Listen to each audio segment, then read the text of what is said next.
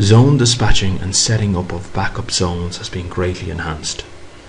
Previously, zone setup was stored in each zone record and was found by navigating to the path admin, config, zones, zone list, and clicking edit on any zone record. At the bottom of the zone record, the backup zones would be listed and would have to be set up. In Dispatch 2.13, a new user interface has been added to allow setup and control of all zone dispatching. This will allow for zone control to be centralized and easily configurable. There are two parts to this interface. Part 1, the zone profile. This can be found on the operator screen from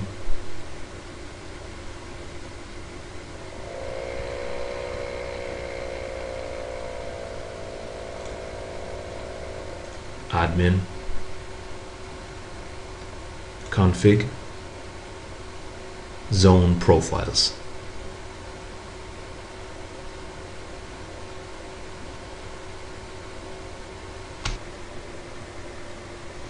In the zone profiles grid, any zone that has been created on the system will be listed on the left.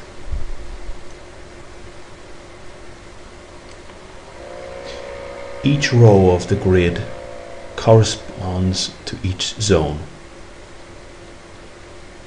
In our test zone pick, there are currently no zones listed. The grid is clickable and draggable. For pick zone, the primary zone can be added by double-clicking on the cell and entering in the zone name and pressing enter.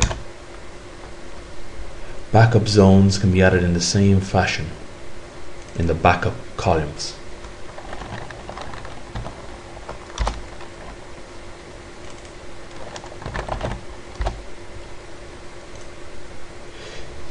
If in this example you see that the dispatching order is not right in the backup zones, then the zones can be dragged and rearranged as needed.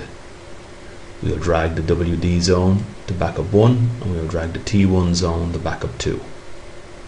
As it currently stands, bookings in the pick zone will look for any available vehicle in the pick zone first, then in the WD zone, then in the T1 zone.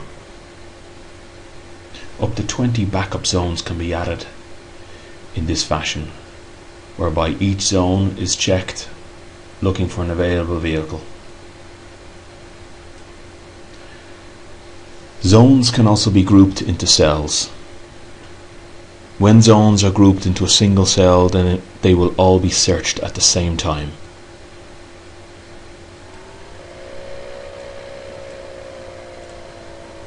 As it currently stands there, bookings coming into the pick zone will dispatch to and look for drivers available in the pick zone and the WD zone at the same time. Then if no vehicle is found, then it will move to the T1 zone. Any number of zones can be added to the one cell.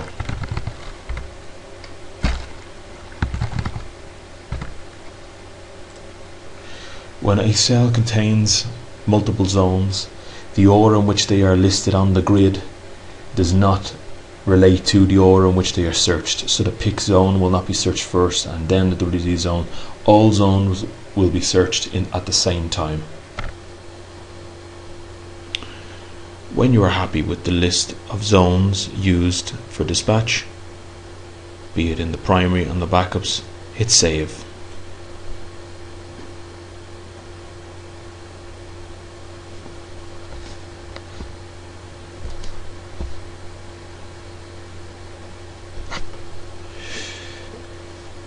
Now that we have set out our list of zones, we will now specify how bookings will be handled in those zones.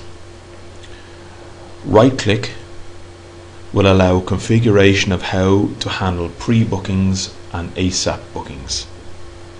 The same options on the left are on the right.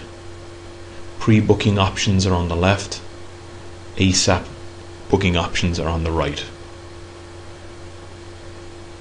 From the top left, you can specify if you want to offer a pre-booking as a job, a blue job, or as a green bid.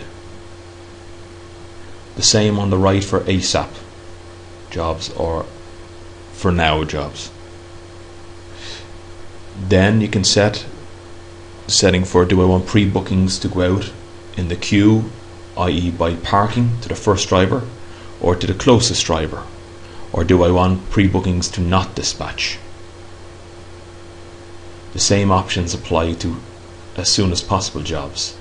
Go to the first driver in the queue, go to the closest driver, or do not dispatch ASAP jobs. As each option is chosen on the pop-up, the cell will change color to indicate the setting.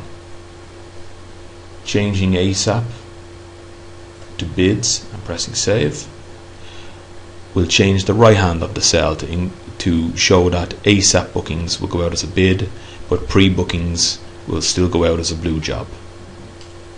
Right click again, change it back to job, press save. Everything returns to the default. Everything will go out as a blue job. Right click again. If we change pre-bookings from queue to proximity to use the closest driver, then the background of the cell will change to yellow. Right click, go back in, set the queue, this time set ASAP bookings. To go to the proximity, the closest driver, press save. The right hand of the cell will change to yellow. Setting back to queue, everything goes back to blue.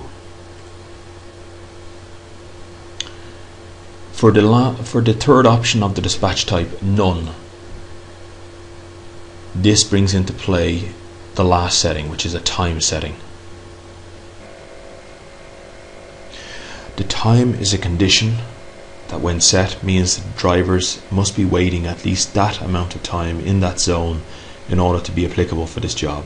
Setting it to 10 minutes and saving means that all drivers in the zones, in the primary, for pre-bookings only, must be waiting at least 10 minutes to get the job. Those that are waiting more than 10 minutes are then applicable for the job. This is indicated with the purple in the background for pre-bookings. With the right click, change it back to never, change it back to the standard queue, everything goes back to normal. Right click for ASAP bookings, change it to none, change it to 5 minutes, applying the same logic. The right hand side of the panel goes purple, meaning that all drivers in those zones must be waiting at least 5 minutes before they become applicable for the ASAP job. Any combination of settings can be used for each of the cells. If we reset our primary back to the default,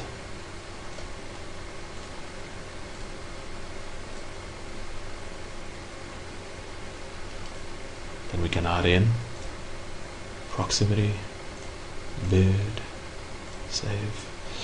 So for pre-bookings, they will be sent out as blue job alerts. For ASAP bookings, we'll send out as green bids. Right click on the backup zone, set that as a bid,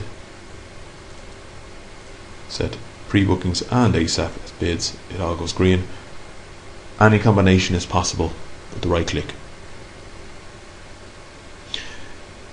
Resetting our zones back to the default.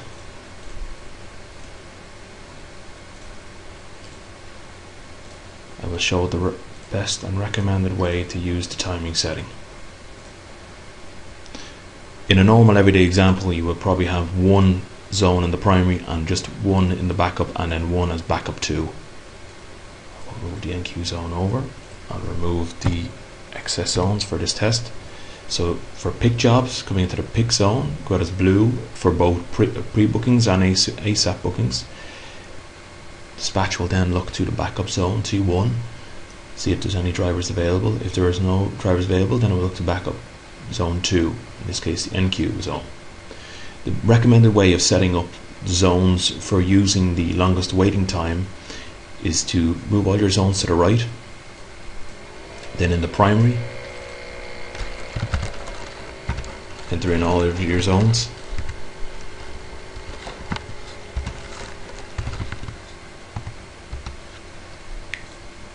Right click on the primary, set the pre-booking to none. I set the time limit to 10, press save. This will mean that any pre-bookings that come into the pick zone will scan all zones looking for a driver who has been waiting for more than 10 minutes. If no driver is found, then dispatch will continue as normal, where the pre-booking will then look to the pick zone for the first available driver, then the T1 zone for first available driver, and then the NQ zone. By default, the zone grid will be created in the default dispatch profile. Multiple profiles though can be created. Inside the default dispatch profile, click copy this profile, give it a name, test profile 100, confirm. All of the zones will be copied over. Everything will be in grey to show that all of the zones in use will be the same as the one in the dispatch profile. To change this profile and customize it to be different from the dispatch profile, double click on any cell, add in a zone. When you press enter, all the zones will be in blue to show that these zones have changed since the default dispatch profile. This can then be saved.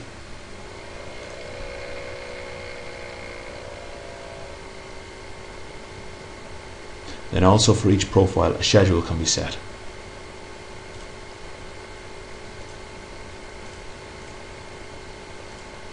Setting a schedule means that for only those times will that profile be active, and you can set as many schedules as you want for the one profile.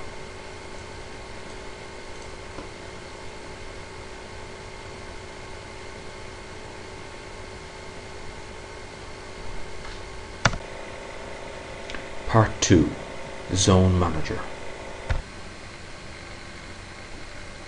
Control of all of the profiles is done from the operator screen. And Alt-G press will bring up the Zone Manager. Access to changing and viewing this Zone Manager has to be granted through the staff record, this Dispatch Controller Advanced role. From the Zone Manager, we can see which profile is active. We can pause that profile for a certain number of minutes, up to 2 hours, which will count down until it becomes active again. When paused, we can manually activate another profile to immediately bring in a different configuration of zones. At the bottom, we have a dispatch limit, again further configuration, further control over what happens. The dispatch limit itself will, from here you can specify how many zones and backup zones across the grid from left to right will be used.